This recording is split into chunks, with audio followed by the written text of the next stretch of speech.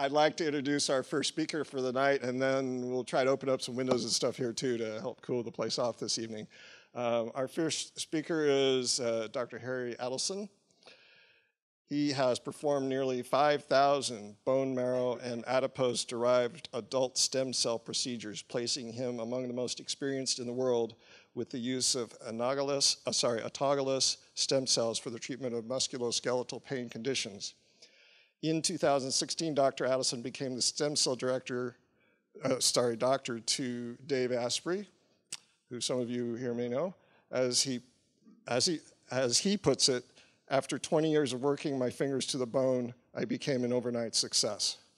He is the founder of the Dorsaire Clinics and practices in Park City, Utah. If I butchered that pronunciation, please correct me when they go. So please welcome Dr. Harry Adelson.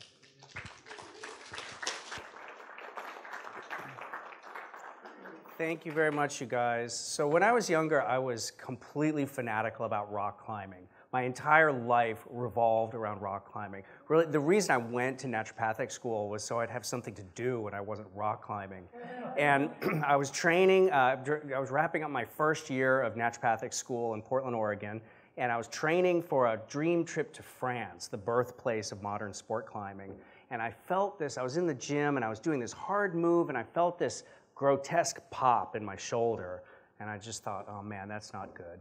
And saw a surgeon, and he, had an MRI, and I was told I had a piece of torn cartilage in my shoulder. And really, I tried naturopathic medicine to what we were learning at school to treat it, and really nothing would touch it. It was really very painful. And I saw a surgeon, and he said, well, I can put a scope in there, and I can cut away that piece of cartilage. It's going to help you in the short term, but it's probably going to give you problems later in life. And I just was not willing to take no for an answer. I mean, it just didn't make sense to me. I mean, here I was at the time, I was in my early 20s, I was extremely healthy, I was in naturopathic school, and the guiding principles of naturopathic medicine is using the body's ability to heal itself. And really, that's another way to say biohacking. Now, back then, this was in the early to mid 1990s, we didn't have the term biohacking. I'm not even sure we had the term hacking at that point. But I knew that there had to be a way that I should be able to jumpstart my body's ability to heal itself after injury. I was introduced to this man, Rick Marinelli, who was the first naturopathic doctor to do prolotherapy, regenerative injection therapy. And he treated me with prolotherapy, and it resulted in a complete cure. And from that experience, that's really what set me on this path. And my, sort of my life path unfolded before me. And by the way, my trip to France was splendid. So I'll tell you a little bit about prolotherapy and regenerative injection therapy. I was talking to a doctor here who's a prolotherapist, just to give you a little bit of background, because stem cell therapy really is the natural evolution of prolotherapy.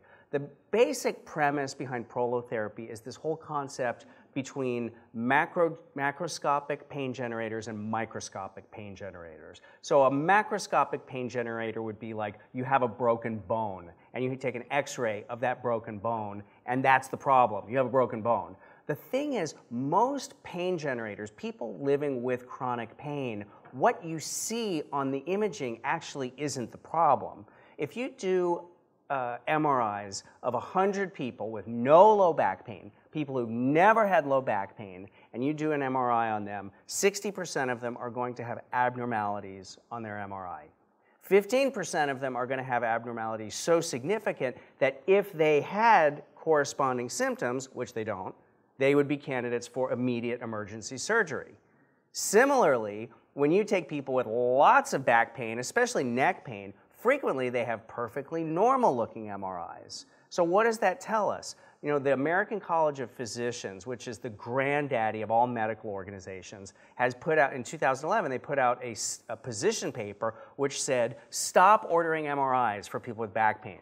If somebody has a neurologic deficit, so they've got drop foot, they've got loss of fecal continence, okay, that's a good time to order an MRI. If you suspect cancer, that's a good time to order an MRI. Shy of that, they're really just for not what we call non-specific low back pain. The only thing you're achieving by ordering an MRI is you're sending somebody down some very expensive and potentially dangerous rabbit holes. The only thing we know for sure that ordering an MRI is going to do, it's going to increase the cost of whatever that person's treatment is. And that's really it. It does not help the outcomes at all. So what does that tell us? I mean, that tells us that what it is that we see in the images probably isn't even the problem, that it probably isn't the pain generator. So that shifts our focus to the microscopic level. So the two main things that we're looking at the microscopic level, one is the collagen matrix. So, you know, our connective tissue is a miracle fabric.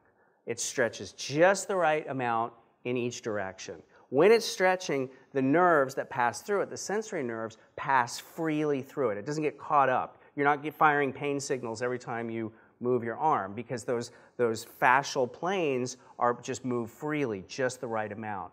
Well, when you have what we call suboptimal healing, so you have an injury, you go through a healing phase, and you don't completely heal. You have changes in the microscopic anatomy. What ends up happening is your miracle fabric then loses its miracle properties. It stretches too much in some directions and not enough in others. And more importantly, those sensory nerve fibers that pass through it don't pass freely through it. They get caught up, they get snagged, and they fire pain signals with movement. The other thing that happens on the microscopic level is what's called neovascularization. And neovascularization is the hyperconcentration of irregularly formed blood vessels. And this is something that we've known about for a long time that occurs. When you have injury, when you have an injured area, it tends to trigger the growth of irregularly shaped blood vessels. We don't know exactly why this is. We used to think that it was the body's attempt to bring more blood bring more blood flow to the area, but these are irregularly shaped. So instead of efficiently bringing oxygen to the area and bringing metabolic waste away, you actually lose that ability. You actually are having difficulty getting oxygen to the area and getting metabolic waste away. The other problem with neovascularization is every time you grow a new blood vessel, you also grow a new sensory nerve along next to it. And so now you have a hyperconcentration of sensory nerves. Now, this neovascularization, we've known for a long time it's something, we've known that that's what happens in tendinitis, like tennis elbow, golf elbow, something like that. But what we've learned in recent years is this happens in arthritis. When you have a degeneration of an articulation, you actually get these irregular shaped blood vessels in the joint. So that also happens in the spinal canal. When people have spinal abnormalities, you're actually having this loss of the ability to bring oxygen to the area, nutrients to the area, metabolic waste such as carbon dioxide away from the area. So when we look at this concept of these microscopic beds of connective tissue being the pain generator, what that does is it sort of shifts the whole concept of what our approach is as a doctor. In conventional pain management, in orthopedic surgery, we look at the body, those guys look at the body like an engine comprised of individual parts, and the way you determine which part needs to be replaced or repaired is by looking at the MRI. And part of that is because that's how our medical system is based. With third payer, with insurance medicine, you have to justify, like, you're my patient, but you're not my client.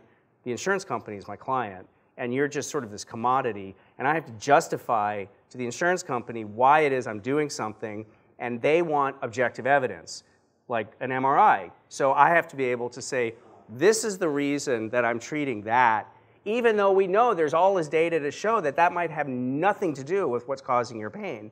So, I mean, it really just, unfortunately, that is what directs so much of clinical decision-making in conventional care. We use the MRI to dictate to us which part needs replacing or repairing.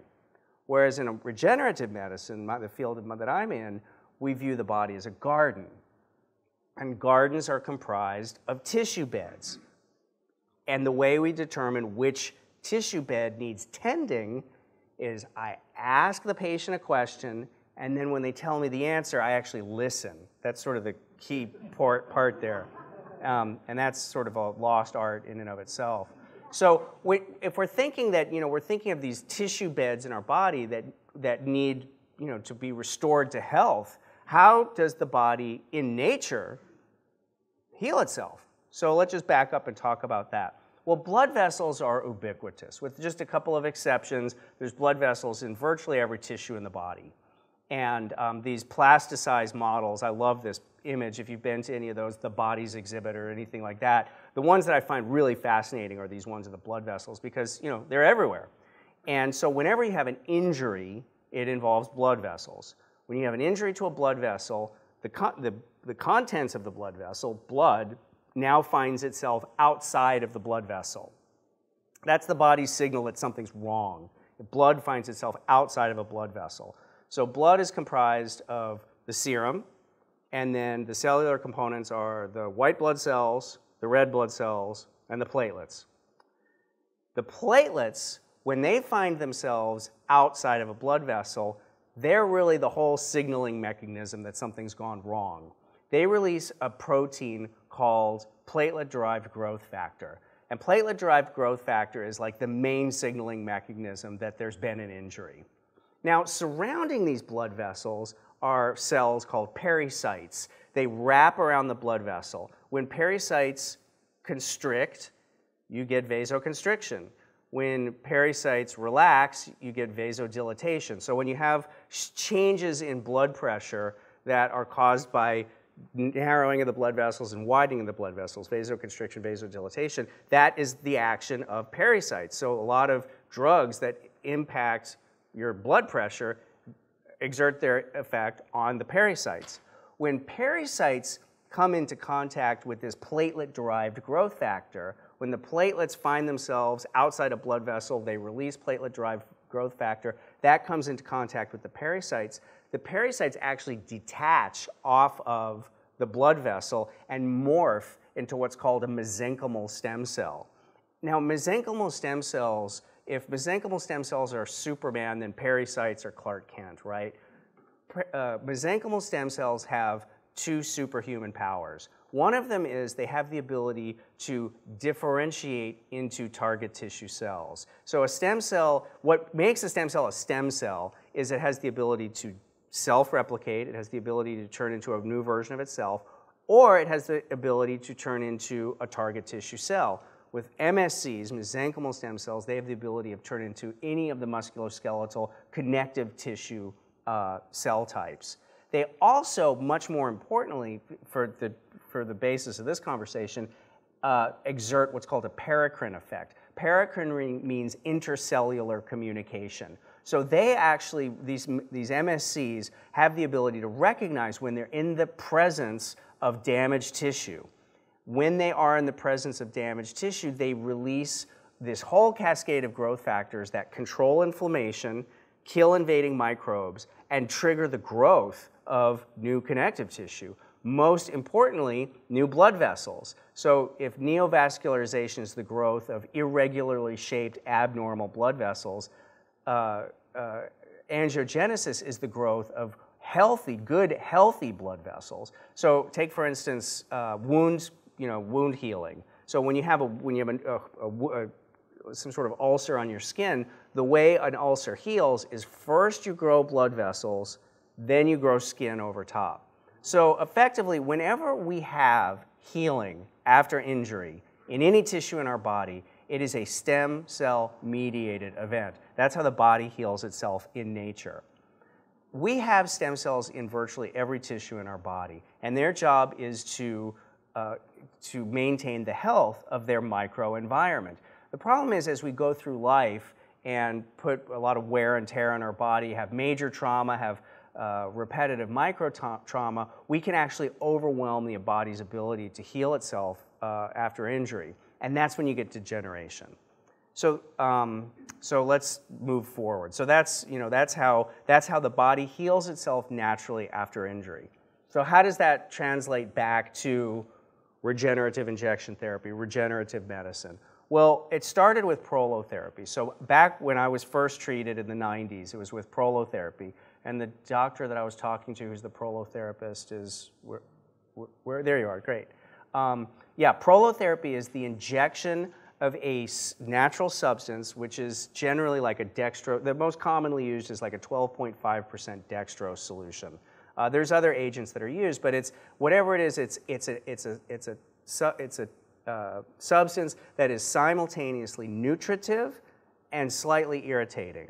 So we're giving the body the nutrition that it needs, but we're also just like giving a hyper concentrated solution that causes just like a controlled, mild inflammation. What that does is it effectively tricks the body into thinking that it's endured a new injury without actually having caused any real tissue damage, thereby launching the body's natural ability to heal itself. So I practiced prolotherapy when I was still in naturopathic school in the 90s, and I was very fortunate to have done one of the very few hospital-based residencies for naturopathic doctors. It was in Derby, Connecticut. And when I was there, I mean, it was like a big deal that I was even allowed in the door, you know, as an ND. Like, it was pretty awesome that I was even allowed to be there. There was no way they were going to let me do prolotherapy on the residents, right? But I had to, you know, I had to practice. I had taken it, I'd taken some courses, and I needed to start doing it. So I found out about this organization, actually the Hemwall organization, the Hackett-Hemwall organization, and I contacted them, and they do this trip where they take a bunch of doctors to Honduras, and they basically get all these medically underserved people, and they line them up, and you know, there's all these people who are living with pain, and they all show up together, and then they do a bunch of prolotherapy treatments. Well, I signed up to go, and they said, "Oh, I'm sorry, we don't take naturopaths. It's because you know, in the Honduran law, this and that," and it was there were some answers there, none of them really made any sense to me. So I was sort of upset that I wasn't invited. So I decided that, you know what, here in the United States of America, there actually are poor people.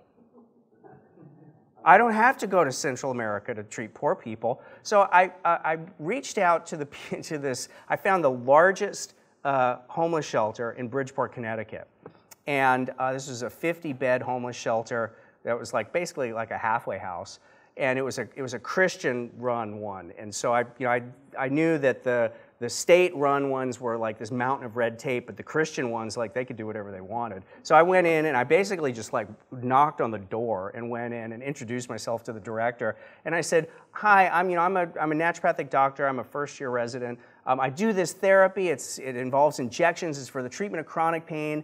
I would like to practice on your residents."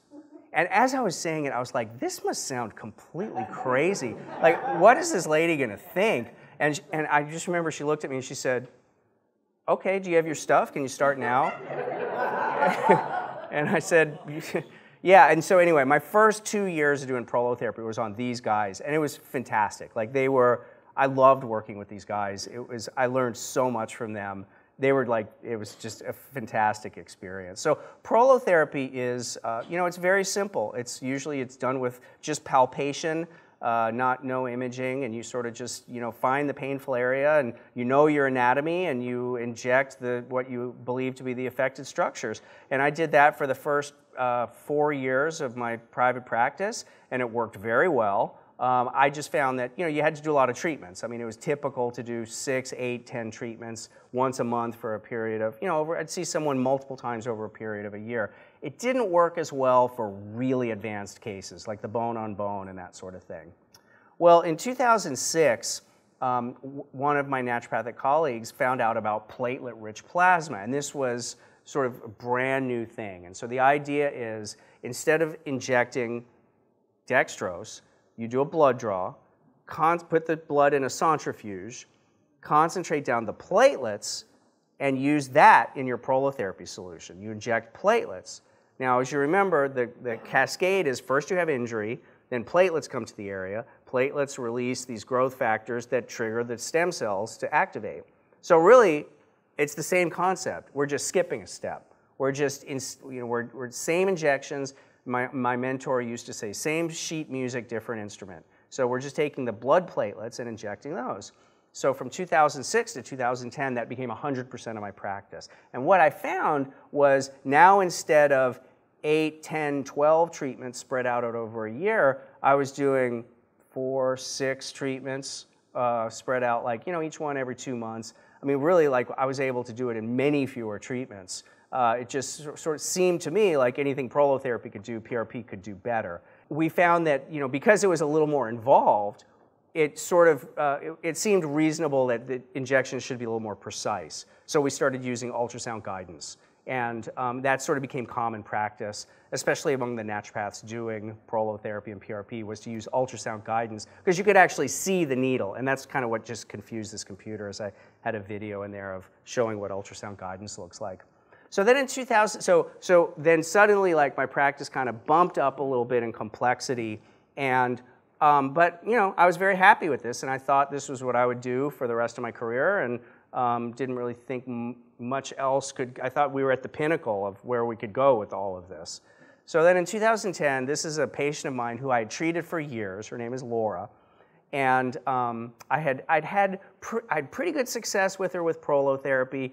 Then but I just couldn't quite get her where she needed, and then we started doing platelet-rich plasma, and I still just couldn't quite get her where she needed to be. She had had a serious traumatic injury to her knee, a lot of degeneration, and we just couldn't quite get her there. So she shows up in my office, brainiac, stack of journals like this, puts them on my desk. It's all medical journals, the use of bone marrow-derived stem cells for the treatment of arthritis. It was all animal studies, because that's all there really was back in 2010.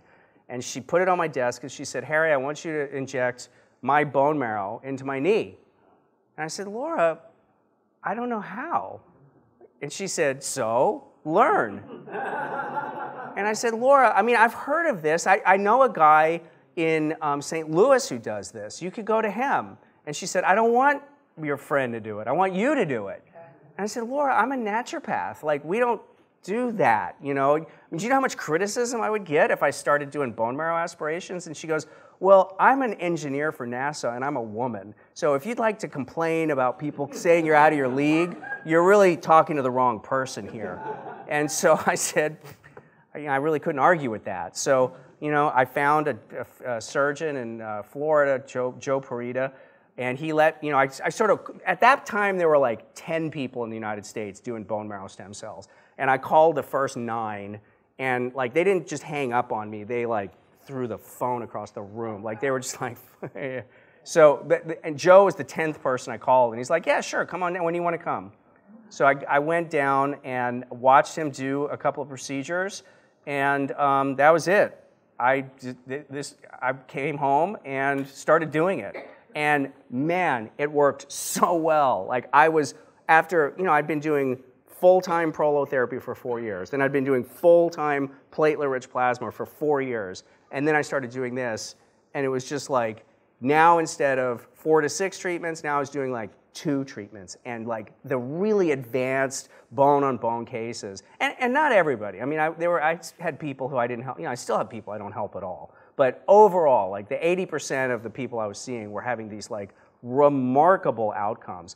Bone marrow is, bone is comprised of the hard outer cortical bone and then the spongy medullary cavity, the spongy bone on the inside. And it's super rich with stem cells. But it's not only stem cells, it also, like, it's raw bone broth from your own body. I mean, it has all these other constituents in it that are like just chock full of stuff that are like your body's natural drugstore. I mean, this is all the stuff when we have injury, this is like the soup that is responsible for tissue healing. So I started doing ultrasound-guided bone marrow aspiration. So back then, there was like nothing going on. There were no trainings. There was nothing in the literature. So this group, American Academy Anti-Aging Medicine, put on this, they called it a fellowship, which is a very loose use of the term. But I went and did it. I was in the first class of stem cell medicine. And it was really interesting because there were probably like 60 people in the group. Half of them were Americans who were like me, like just trying to, well, actually, I'd done more cases than most, but like most, they were trying to figure out like how to do this because Like no one really knew how to do it yet. The other half were all Central and South Americans who'd been doing it for years. And I speak Spanish, so like I just immediately gravitated to these guys, and I'm like, hey, can I come visit? And they were like, yeah, sure. So I spent the better part of 2011, 12, and 13 every other month, because I just wanted to do stem cells. Like I wanted to be a stem cell guy. So I basically stopped doing prolotherapy, I stopped doing PRP, and so my practice was slow because no one had heard of it back then. Like you didn't like. It was like it wasn't happening yet. So I would do like 1 month at home, and then I'd do 1 month traveling to these other clinics. One of the people I visited was this Carlos Cecilio Brat, who'd been doing bone marrow from what he had this very old clinic, like in the middle of nowhere in Venezuela, this tiny little town in the mountains. So if there was ever any like question as to my dedication to learning stem cell medicine, I went to Venezuela, and don't go to Venezuela. So I went and visited him, and he had this like this clinic was open from 8 in the morning till 8 at night. He had 2 staff rotations, like the morning and the afternoon, and then he would just work all day. And he would just like do stem cell treatment after stem cell treatment. It was these old style beds, almost like chiropractic, like the old school chiropractors that just had these beds separated by curtains. And he would just go from one to the other, putting needles in the sternum, aspirating bone marrow, putting it through an ozone machine, and then giving it IV. And he was the first one. He showed me he had an iPad, and he had like thousands of patient testimonials of like, imagine name the condition, and he's treated it with that. And I mean, it was amazing. So I mean, he charged pennies, and he treated like the Chavez family to the illiterate farmers and everybody in between. And I was just completely blown away. So then from there, I went to the Stem Cell Institute, which is still in existence and very famous. This is, in the Western Hemisphere, probably the premier stem cell institute. Neil Riordan is the founder, and he was a brilliant guy. I mean, it's this state-of-the-art, multi-million-dollar stem cell lab that grows every imaginable kind of stem cell, and they treat, you name it. They treat all sorts of things. Very expensive. So this was like the complete opposite end of the spectrum from Carlos Cecilio Brat. And what I found was, the Stem Cell Institute got these like amazing outcomes. I mean, not with everybody, of course, but overall they were getting these incredible outcomes. But so did Dr. Brat. I mean, he was getting good outcomes too. It was just different. So I started thinking about this whole idea of sort of cost, benefit, and risk. And there's sort of three-dimensional graph of sort of like of this sweet spot. There had to be this sweet spot that would be right, not just for, it wouldn't be for everybody. I mean, that's the thing. Like, everybody's different, and different people want different things. And so I sort of was on this mission to find out what was right for me and the people that I wanted to help. So I just want to tell you, you guys will probably get a kick out of this story, but one of the people in my travels was Carolina Lucena, who's at the top of this picture. She comes from, her family is considered like a national treasure in Colombia. They're like this dynasty. Her great-great-grandfather performed the first cesarean section in Latin America. Her great-grandfather performed the first brain surgery in Latin America. Her grandfather performed, opened the first pharmacy and did free medical care for the poor. And her father, Dr. Elkin Lucena, did the second in the world, first in Latin America, in vitro fertilization. And he had an IVF lab in Bogota that she's a cellular biologist, and she ran the lab. And she kind of got burned out on that, and she got into stem cells with her brother, who's also an MD. And so I started traveling down, and I would take my patients who wanted culture expanded stem cells there. And then I would do some orthopedic ultrasound, because they had ultrasound, because it's a IVF clinic. So I would do ultrasound guided injection for their orthopedic patients. And I want to tell you guys this story, because it's not something I really get to share in scientific meetings. But I was out to lunch, and Bogota is very elegant, if you haven't been there. It's muy elegante. And I'm in this nice restaurant with Dr. Elkin, who is, or Dr. Lucena, who's, he's like the closest thing to royalty that I've ever encountered. I mean, he's comes from this medical dynasty, and he's just incredibly elegant. I mean, just oozes with elegance. And I'm at lunch with him and Carolina. And Carolina said, Harry, why is it that when she said, the way I can tell how happy stem cells are is how quickly they attach onto the Petri dish. That's the indicator of how like robust and happy they are. She said, when most doctors give me their samples, it usually takes a couple of days. But when I get yours, they attach in a couple of hours. Why is that? And I had no idea. I mean, I had no idea what to say, but I felt like under the circumstance, I had to really think about it and give an honest answer. So I sort of quieted my mind, and what popped into my mind was this experience that I'd had where I was about 3 years into doing stem cell therapy, and there's all these steps. Like it was much more complex than anything I'd ever done, and I really was looking to get into that flow state. I was trying to reproduce, what I'd experienced with rock climbing. So I remembered this procedure that I did for the first time I totally got in a flow state. Like, I didn't have to think about what I was doing. I didn't have to talk to my assistant. She didn't have to talk to me. The music was perfect. The light in the room everything was perfect. And it just everything flowed. And afterwards, I sat down with this woman that I'd just done the procedure on, and I said, I have to tell you,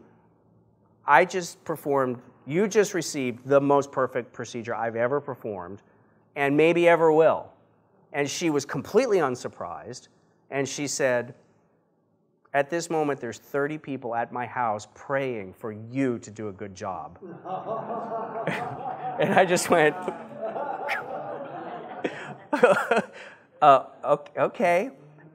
So I remembered that, and I just said, Carolyn, the only thing I can think of is that when I operate, I clear my mind. I don't think about anything else. I don't think about what I'm going to have for lunch. I don't think about anything else except helping the person who's here in front of me.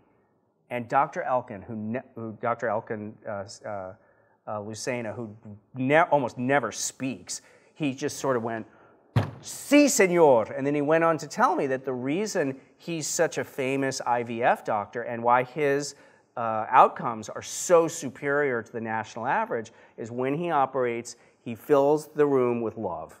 He doesn't think about anything else. He completely clears his mind, and he thinks about helping the person right in front of him at that moment. So it was just a very nice experience that I had that it was a feel-good moment. I thought I'd tell you guys about that.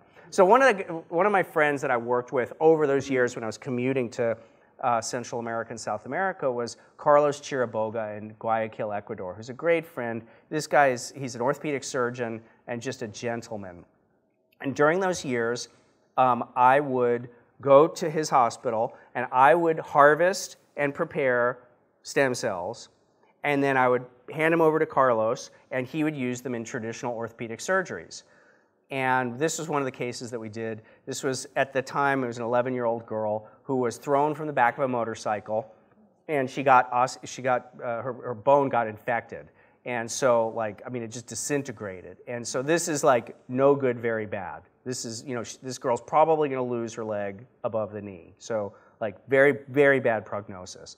So what Carlos did is he, kind of cleaned off the edges, put a bracket in, brought the bones close together, and every day stretched it 1 millimeter, but then once a week we would do bone marrow stem cell injections directly into the point of maximal growth.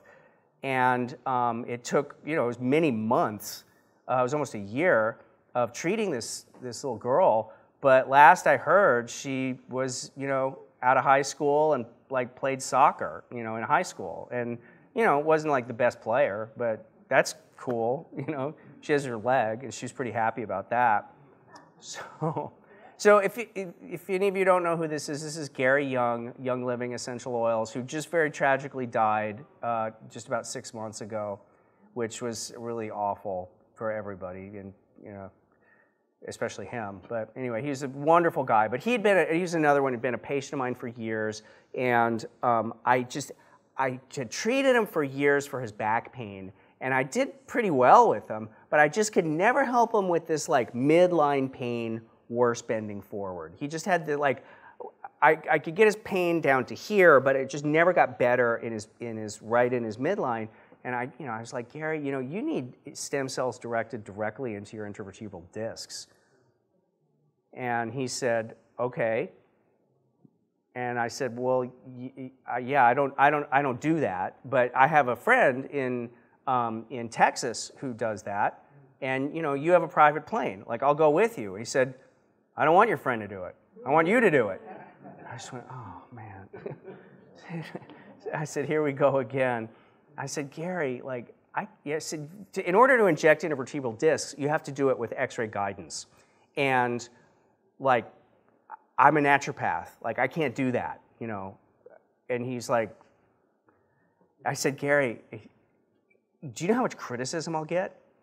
I mean, seriously, like, much more than aspirating bone marrow. Like, this is really storming the ivory tower. I mean, I will be called a quack. I mean, it will be awful. And he's like, have you Googled Gary Young lately?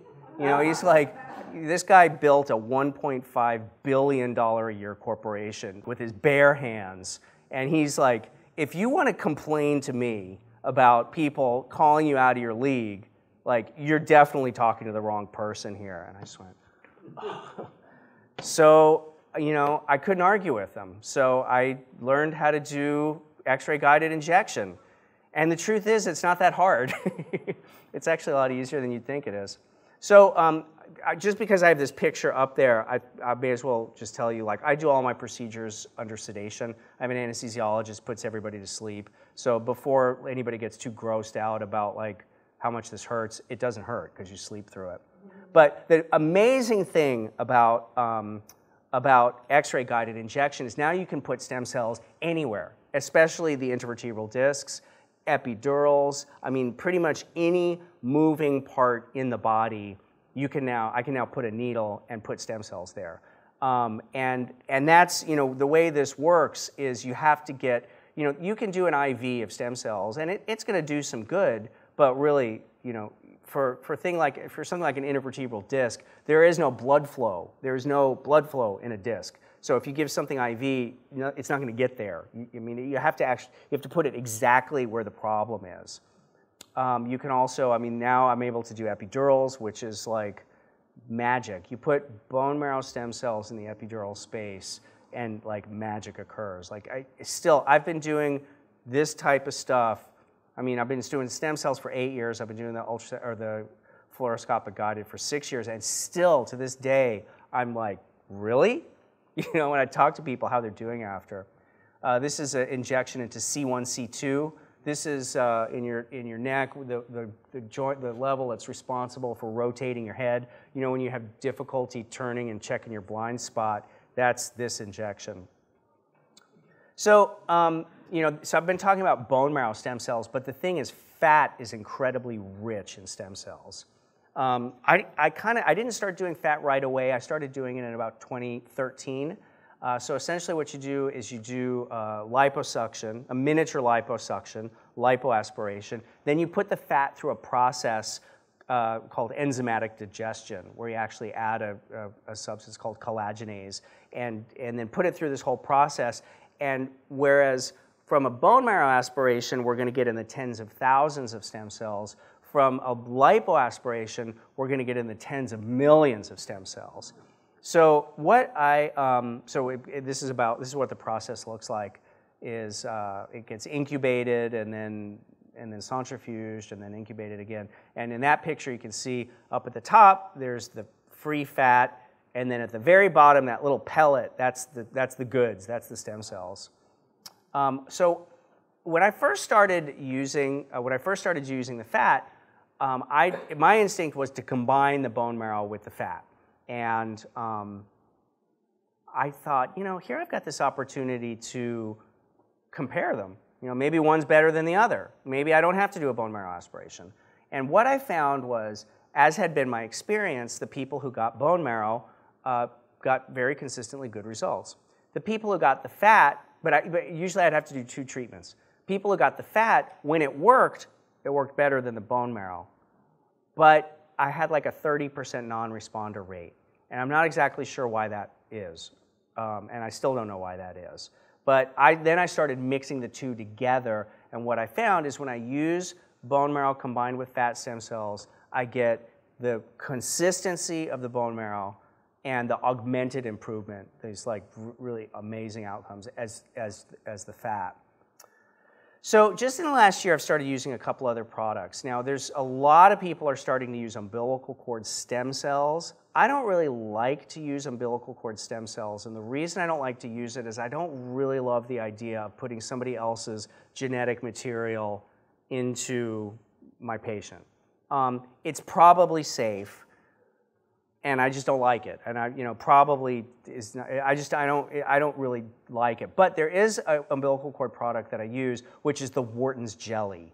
So this is without cells. This is the Wharton's jelly is the insulative layer of the umbilical cord. It's this gelatinous substance that is made up of bioidentical human-derived hyaluronic acid and chondroitin sulfate. So this is like the ground substance of joints, of discs. This is the matrix that is connective tissue. So what I like about using the Wharton's jelly is it gives the stem cells basically the building blocks that it needs to grow new connective tissue.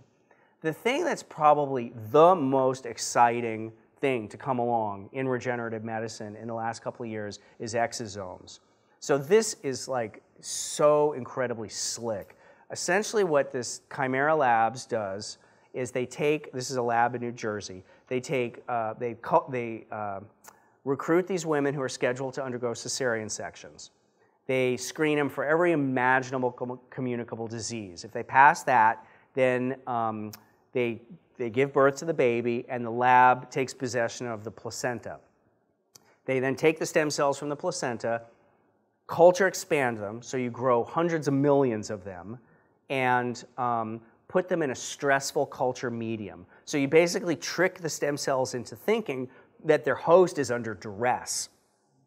So they sprout these vesicles filled with growth factors that are, in fact, the active ingredient of stem cells. When we're talking about that paracrine effect, where the stem cells are communicating, that is the currency, that's the active ingredient. Now, what makes my stem cells 50-year-old stem cells is as we age, we lose the ability to manufacture those very growth factors. So what I like about this is they take these placental stem cells, which are the most robust stem cell, force them to grow these exosomes. They then discard the stem cell, including the other person's genetic material, and just keep the exosomes, which are these little vesicles with just the growth factors, no genetic material. Now, the membrane of that exosome is identical to the membrane of my stem cells. So what we think from looking at the research of the use of exosomes in mostly kidney disease, what we think happens is when we add the exosomes to your own stem cells, that your own stem cells actually envelop them into themselves, thereby effectively making your own stem cells a younger person's stem cell. I've been very happy with using those, especially in my 65 and older crowd. Because what I find is when I treat young people, I mean, it's just so easy. But when I treat older people, my results drop off. I do great with some people, but then I have a higher non-responder rate the more the population ages. And since my experience so far has been when I use the exosomes in addition to someone's own stem cells, it seems to really make a person react to the treatment like a younger person. So the thing that's really, if you look at the mushrooming cloud of scientific data on stem cells, you name a condition and it is being studied with the use of stem cells.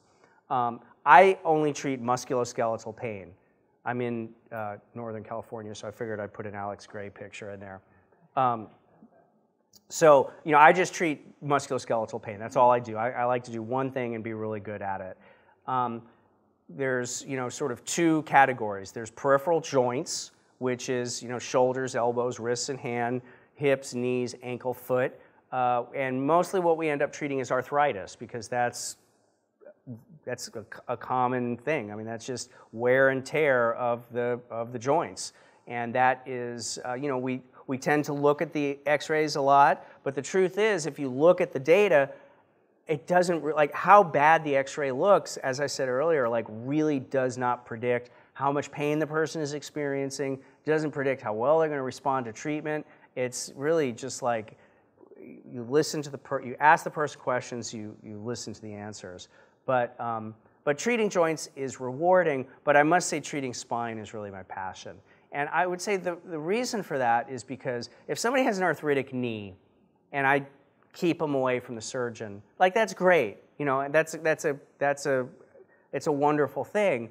But worst case scenario, they can have a knee replacement and it's not the end of the world.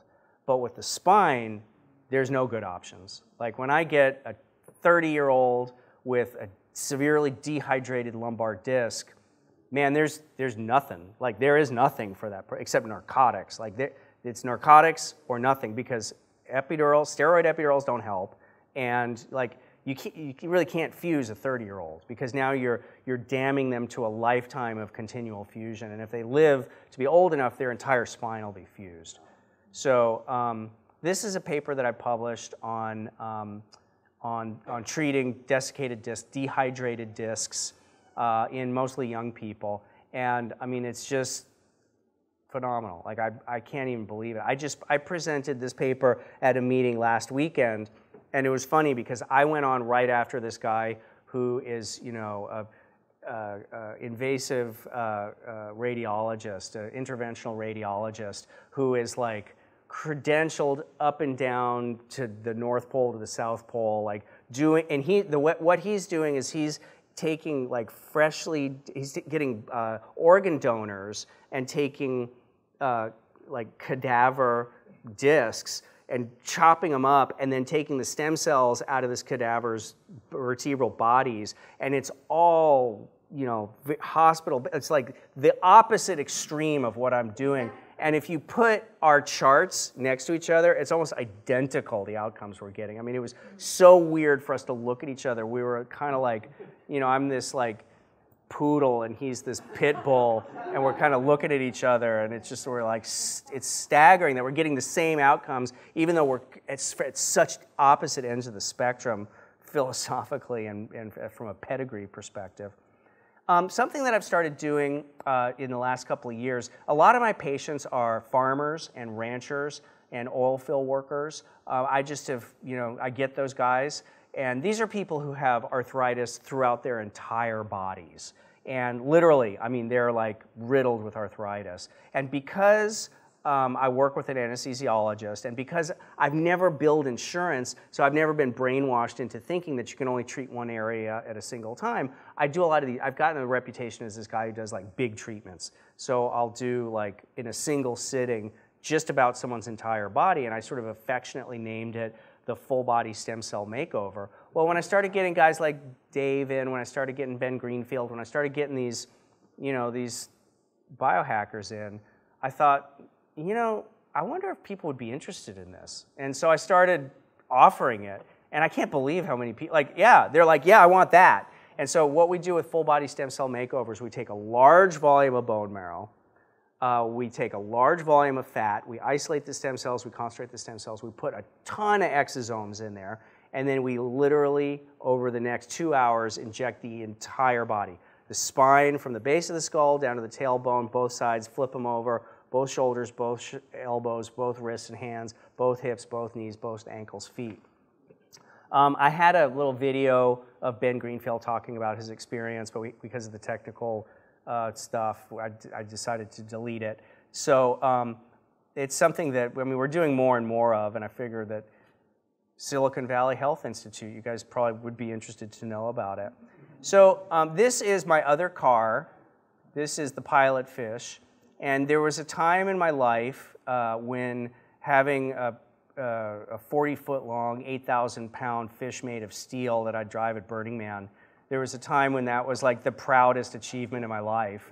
And I used to finish talks with pictures of the of the pilot fish. But then I had these little meatballs that are, you know, are kind of a late addition for this sort of late starter.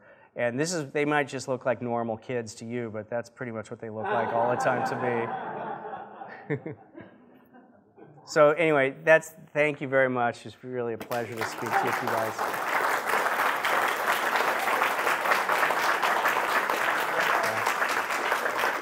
Questions now? Yeah, questions. So who, are we on? Yeah. So who would like to ask a question? Right here. You mentioned that you and this other doc that was sort of the Ferrari guy, or whatever. What would the difference in cost be between the two treatments?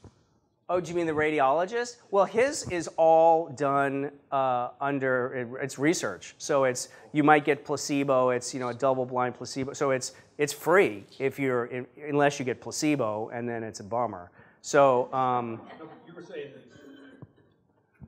you were saying the two charts were the same output. I mean, the same outcomes. Oh yeah. Well, just talking about the study that he is, the very formal scientific study that he's doing, and my goofy little survey that I was doing. So yeah, it's not private. It's, you know, it's a study. What was his name? Beal, Doug Beal. I was just wondering if you always inject into muscular tissue or joints, and if you ever, it goes through the bloodstream, the stem cells, and kind of another question has to do with autoimmune conditions. If you always treat the site that's having pain versus kind of the immune system, and so how do you get to something that makes a whole body system? Sure. So we just treat musculoskeletal pain. So because of that, we're really focused on the treatment of whatever structure is involved. There are clinics that do systemic treatments. They are very much in the crosshairs of the FDA, and I really, because of I just want to keep on doing what I do because I think I'm good at it. I really just focus on what I'm good at, which is treating musculoskeletal pain. But there are plenty of clinics in the United States currently that are doing systemic treatments. What kind of results are they getting? I think quite good. I mean, I think for all sorts of things, for neurologic conditions, for autoimmune. I mean, in the scientific literature, autoimmune disease is a major indication for stem cell therapy, intravenous stem cell therapy, which I don't treat, but I mean, it is a major indication. So, yeah, whoever's got the microphone. what if you squirt this stuff into the brain? I'm sorry? What if you squirt this stuff into the brain? Yeah, so there's the thing about exosomes is so the trick about getting stuff into the blood-brain barrier is you know, getting them into the brain that way. So the nice thing about exosomes is exosomes are small enough to freely cross the blood-brain barrier. Now, as far as stem cells, there's either you can give it intravenously or intraarterially, and what you do is you preload with a medication called mannitol, and mannitol is a very large sugar that's used in emergency medicine that temporarily, it's a diuretic also, but it temporarily renders permeable the blood-brain barrier. So you can give mannitol intravenously and then follow that with intravenous stem cells, or you know, there are clinics that will do intrathecal injections, which is, you know, basically like a spinal. And then the other way is there is a guy in Beverly Hills whose name is, it's going to come to me in a second. I'll remember his name in a moment, but he's actually putting in what's called an Ommaya reservoir, which is a port in the skull. He just drills a hole in the skull and then puts a little port there so he can inject directly into the brain. And he's treating dementia. So we'll do over here, and then I'll come back over there. I recently had received advertisements and videos on stem cell therapy that's now legal in Texas. And they had a series of like 9 or 10, or they wanted you to watch them in series, okay?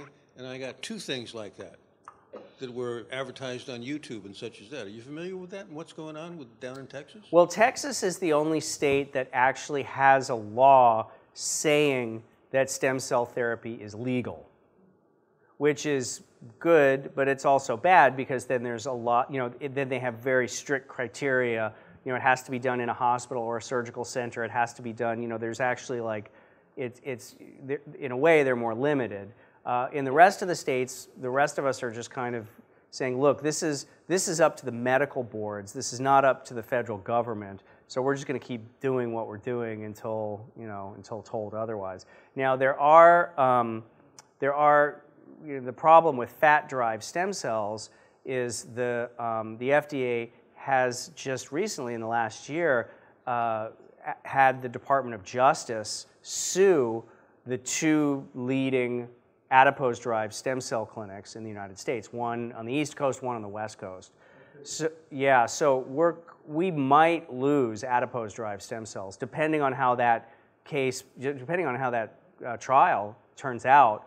There's a chance that we could lose adipose-derived stem cells, in which case I'll just switch back to bone marrow and exosomes. Okay, now over here. And the reason why the case has been brought? Well, what's the problem? There's what they say is the problem, and then there's what we think is the problem. And I hate to sound cynical, but we think that stem cell therapy, especially intravenous, because the thing about adipose-derived stem cells is you get a huge number of them, and they can be delivered intravenously.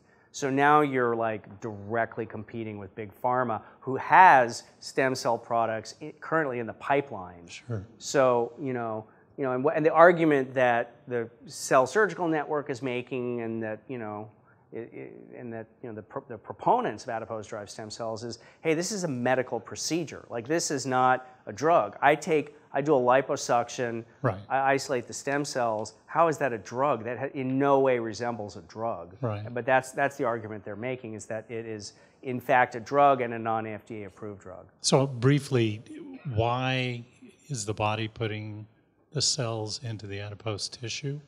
And then along with that, is there any limit to the number of times you can do a procedure based on somehow using them up? Mm-hmm. Yeah, so how do you think about that over time? Well, the reason it's in adipose is just because the adipose is highly vascularized, and mesenchymal stem cells come from pericytes. So wherever there are blood vessels, there are pericytes, and pericytes are what become MSCs.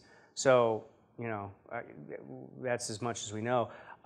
There's no real upper limit that I'm aware of. I mean, I stopped bringing patients to Bogota, Colombia, because to culture expand their cells, because I found that really for the treatment of musculoskeletal pain, which is what I do, we do 1 or 2 treatments and we're usually done. And then I might hear from them again 5 years later. But this isn't something you'd want to like.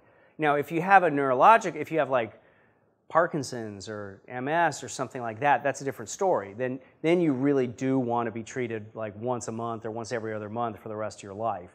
And then you want to use either culture expanded umbilical cells or your own culture expanded, and that's where you need to go to, you need to go abroad currently to do that. Thank you. Next, okay. You had your hand up there. You don't mean go abroad once a month, do you? Well, theoretically, Maybe. yeah. Okay. I mean, to do it legally, yeah. That's not my real question, but that just came up right there. But my question is about the arthritis. Are you talking RA, or are you talking osteo? Osteoarthritis, yeah, because RA is a systemic disease. What about osteopenia and osteoporosis? Yeah, those are systemic diseases that I don't really treat, and I'm not really aware of using stem cells to treat osteoporosis. There might be people studying that, but I'm just not aware of it. I just wonder why, because that seems so widespread and so I think epidemic. Osteoporosis is really like a childhood disease. It's something that you don't build enough bone density early in life, so you like deplete your reserves as you get older, and then you do stuff. Then there's other things we do with lifestyle to accelerate that depletion.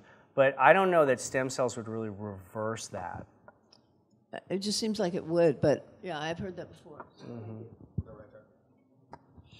I was wondering how it's used for, say, a vertebra that has deteriorated, has crushed or collapsed, and spinal stenosis? Sure. So let me answer spinal stenosis first. So Okay. spinal stenosis is, you have the spinal cord and then the tunnel through Yes. which the spinal cord travels is the spinal canal. Yes. And spinal stenosis is the narrowing of that canal. Yes. And it usually is caused by thickening of the ligaments. It can be from a herniated disc, but it frequently is just the ligaments that travel along the length of the spinal canal thicken and then over time actually ossify. They become like an Okay. annular bone spur. It's like a circular bone spur. Okay. And so that is really a hypoxic condition. That's from lack of you lose blood flow and then you get that ossification. Okay. So I treat a lot of spinal stenosis, and I mean I don't know for sure why it works, but it seems to work. And the reason I think it works is because of this angiogenesis, where we're growing healthy new blood vessels that can kind of reverse that ossification, that circular bone spur. Okay. As far as the deterioration, a crush fracture would be difficult to treat. I mean, if it's really like the vertebral body's completely smashed down, probably somebody wants to talk to a surgeon. But sort of, generic degenerative disc disease, we do quite well with that. Good. Good. Thank you.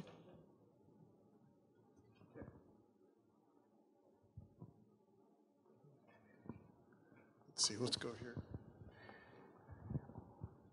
In older patients that have less stem cells, have you?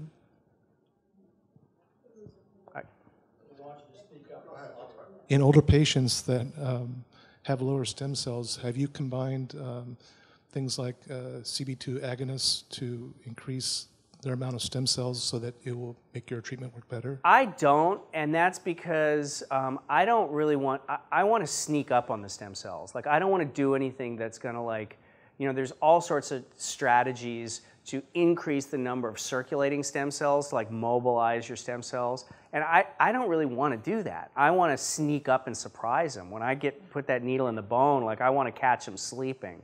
I want them to be in the bone marrow when I take it out.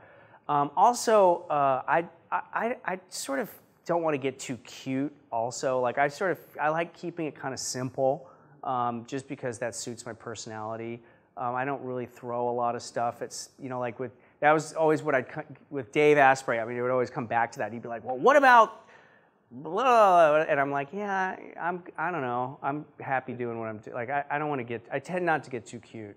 That's the best. Even in older patients that have lower stem cell Well, counts. then I like to add the exosomes. I like to use their own because they still have them. I mean, they have a decreased number and decreased function, but then I like to throw in those exosomes because I think it really does, sort of revitalize their own stem cells. Thank you. Sure. Hi. What is the approximate cost for therapy of the degenerated disc? Low back? So you mean at my place? So for real simple treatments, it's starts at about $8,000. For moderate, it's around $15,000 for spine sorts of things. It can go up from there. It really just sort of depends on how many things we're injecting, and then if we're adding a bunch of exosomes and stuff. My costs are pretty comparable nationally, except the difference is usually like when you look at a lot of the other people, it's about the same price, but there it's just bone marrow, or it's just adipose, or it's just umbilical cord. So my price is about like those guys, except you're getting all three types. Where do you get the exosomes? Chimera Labs, Oh, okay. which is based out of New Jersey. The medical director is a guy named Doug Spiel, who's a crazy man and a great guy. Okay, thank you. So we've got a lot of questions here, but I think we'll take a couple more, and then those of you can, as we go on a break a little bit later, you can go ahead and come on, go down and talk with them individually. So let's go back here. Hi. On the full body stem or the full stem cell makeover, how many people have you done it on, and what did they report? Well, there's people who, okay, so I've done a bunch as far Over as 100 or oh, 1,000? Hundreds Wow. of the ranchers and farmers and oil field workers who it wasn't like necessarily like packaged as that. As far as like the anti-aging people who are just doing it, you know, yeah, the biohackers, oh, probably, you know, 20, 30, and they love it. I mean, one of the early ones was Ben Greenfield, and he loved it. Like he's like, I mean, I'm getting ready to come out with another little video of him on my YouTube page, but he's like, he feels like he's on fire. Now he's doing a bunch of different stuff, but I mean, he really credits that to, he does those, you know, those endurance races and wins. And, you know, he says he's like recovering crazy fast as a result, so. I was wondering if you inject directly into the disc, does it damage the disc itself? Does it leave a hole or anything? I don't think so, no. I mean, there is, you know, the detractors of injecting discs say, well, if you look at the data of people who've had provocative discography, that, you know, it actually causes permanent damage. Well, I don't think that's a good analogy, because when you do a discogram, you're putting a big needle in there and you're like shoving a bunch of air in there. You're like really blowing it up as much as you can. And this is like 1 cc of fluid. You know, it's just a very different animal. And these are people who already have damaged discs. Now, when I do the full body makeover, the anti-aging stuff, we don't inject discs. I only inject a disc if it really is diseased and very painful. So these are people whose like lives are miserable because of pain, and we inject them and they get better. So theoretically, 10 years, I mean, like, we don't know. I've only been doing it for 6 years, so I don't, beyond 6 years, I don't know, but there's people I've injected 6 years ago who are still doing great. So, and those people, 100% of them will say they're glad they did it. So. Okay, so like I said, if you have more questions, please come down and talk with Dr. Adelson in person, and let's please thank Dr. Adelson one more time.